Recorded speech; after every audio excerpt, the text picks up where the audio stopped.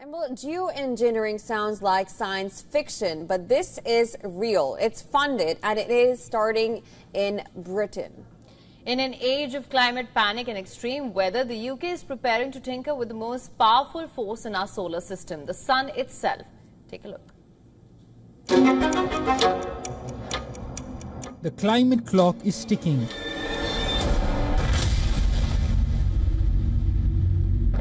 Wildfires rage.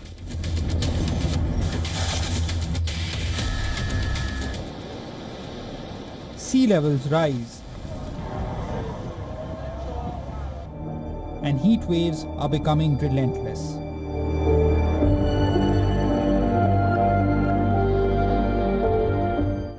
As the carbon emissions keep climbing, treaties are stalling, while fossil fuel interests remain stubbornly entrenched.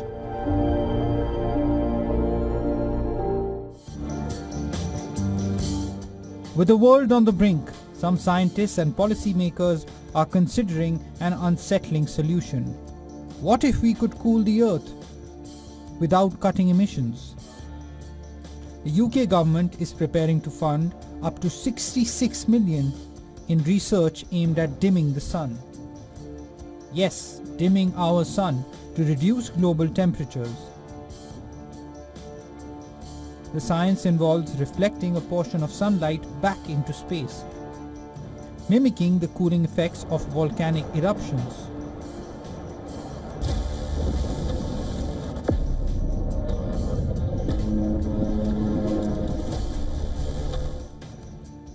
The approach, known as solar radiation management, could offer a temporary climate reprieve, but it also opens the door to immense uncertainty.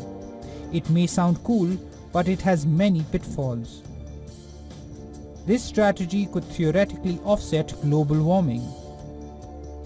It's a plan B, a planetary sunshade.